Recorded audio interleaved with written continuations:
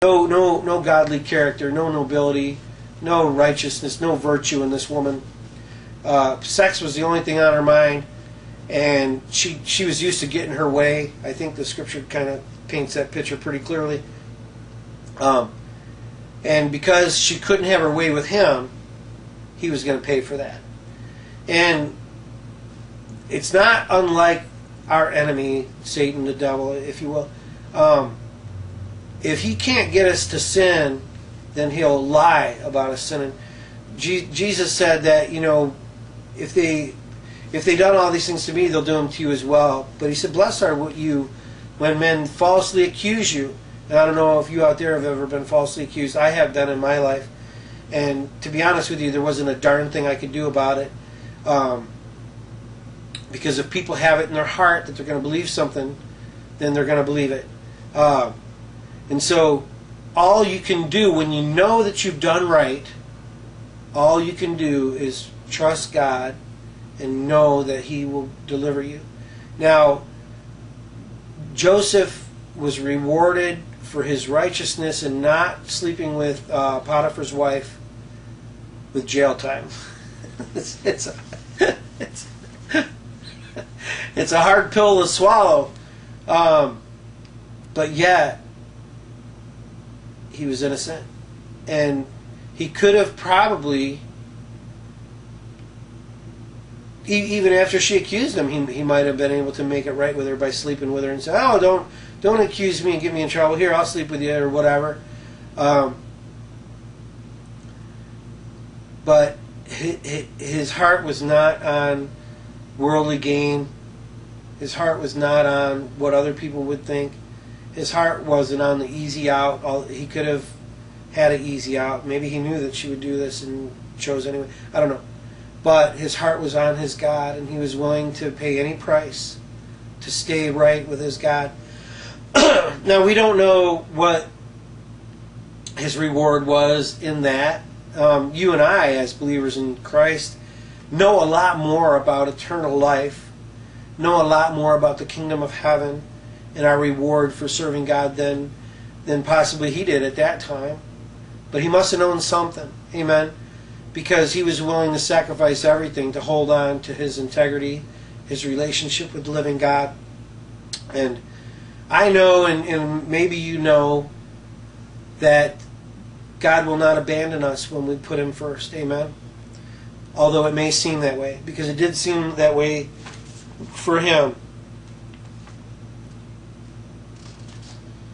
So it's again, Genesis 39:15-23, and it came to pass, when he heard that I lifted up my voice and cried, that he left his garment with me and fled and got him out. And she laid up his garment by her until his Lord came home. And she spoke unto him according to these words, saying, the Hebrew servant which thou hast brought unto us came in unto me to mock me. And it came to pass, as I lifted up my voice and cried, that he left his garment with me and fled out. And it came to pass, when his master heard the words of his wife, which she spake unto him, saying, after this manner did thy servant to me, that his wrath was kindled. And Joseph's master took him and put him into the prison, a place where the king's prisoners were bound. And he was there in the prison. The movies that you've seen on TV, they kind of say that Potiphar really didn't want to do it to Joseph, that he probably believed Joseph over his wife. They kind of paint that picture a little bit. They give the indication that he didn't really believe his wife. The scripture doesn't show that. Pardon me. The scripture says that he was angry at Joseph, that his wrath was kindled against him. So, to me, the scripture says that he absolutely did believe his wife, and he threw Joseph in jail. And so, here Joseph's heart is broken the first time when his brothers betray him, throw him into a well, wanted to kill him, then sold him into slavery. Then his heart's broken the second time because he lost favor with Jacob the first time. He lost favor with Potiphar the second time. And he's thrown into prison. And all these times, there's no evidence in the scriptures whatsoever that he ever did anything wrong to anybody, which gives a similar indication with our Messiah, with our Savior, our Savior Jesus Christ. He was without sin, and yet he opened not his mouth, and he was led like a lamb to the slaughter. Amen. But in Genesis 39:21, where it says he was there in the prison, and then in 21 it says, "But the Lord was with Joseph, and showed him mercy, and gave him favor in the sight of the keeper of the prison. And the keeper of the prison committed to Joseph's hand all the prisoners that were in the prison. And whatsoever they did there, he was the doer of it. The keeper of the prison looked not to anything that was under his hand." So again, in a sense, he didn't know or keep track, really, of anything. He trusted Joseph so much that he didn't even really consider himself with the work of the prison. The scripture kind of gives us that indication that he just left it all into Joseph's care, because Joseph was such a noble character. Amen. Interesting thought. Jesus crucified, descended, set the prisoners free. Amen. Now here, the prisoners, they're not going to get out. But in a sense, the presence of God was with them. Where the presence of God is with you, you're free. Amen. So, interesting parallel there. It says, "The keeper of the prison looked not to anything that was under his hand, because the Lord was with him, and that which he did, the Lord made it to prosper." So again, and we're going to end with this. See, when you won't participate with sin, sin will then try to remove you from its company so you won't expose it, which is exactly what Potiphar's wife did. Joseph wouldn't participate, and so she had to do something about him, because now that he definitely wouldn't participate, he knew her secret.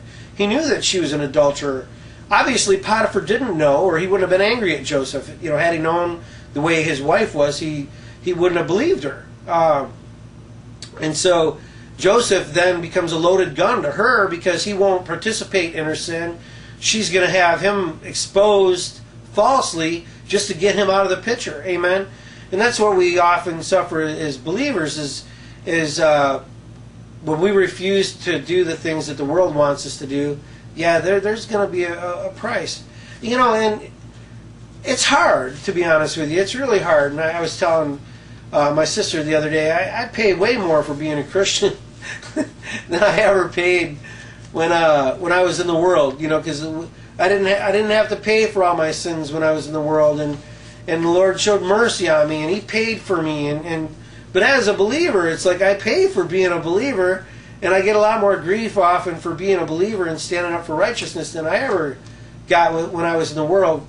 But I can live with that, because there's no shame in that. There's no shame when people come against you, and it's because of the Lord's sake, and it's for His righteousness and for His cause. And some of those people, they do see truth in you. They do see love in you. They do see God's righteousness in you. And of course, you don't take any credit, because it's not you that did it. It's Him working through you that did it. But sometimes He gives you what's the word for it? He gives you a glimpse into eternity. And when you see people and I've had people that have even challenged me in my faith and have come against me for my faith, and when I didn't fight them back with hatred per se, but rather, I wouldn't back down if it was something I believed I was right about, but when I loved them in spite of their possible hatred or animosity toward me, they saw not me, but they saw the Lord in me. Because in my flesh, like the Apostle Paul says, there is no good thing. I mean, if it was just left up to me, I would definitely fight back. I'd definitely get angry back, and I'd become bitter and angry and wrathful, or whatever, however you want to call it. But when I let Christ rule in me, then I know that I can love those who persecute me and say all manner of evil against me falsely for His sake, and this, that, and the other. And when I do that, they see that it's His love that's showing them love back, and with that they become convicted in their heart, and they realize God is real. Because if they knew me, they'd know that I'm not capable of that kind of love. They'd know I'm not capable of that kind of patience. And so when I do love by the grace of God back His power through me, His power through you, they see Christ. Amen. And some of them will turn to Him.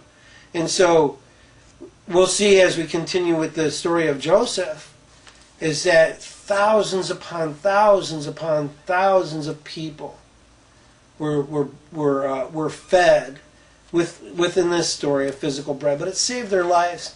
And it's a physical story. It's a true story, but it has so many symbolic meanings. You and I, when we go through what we have to go through for the kingdom of God, and God eventually brings us up, and people see what we've gone through, and they see God bringing us up. They see the reality of who He is. They see that He really is real, that He exists. And then they turn to Him, and ultimately they're fed with a spiritual bread, which is Jesus Christ, the Lamb of God, the bread of life.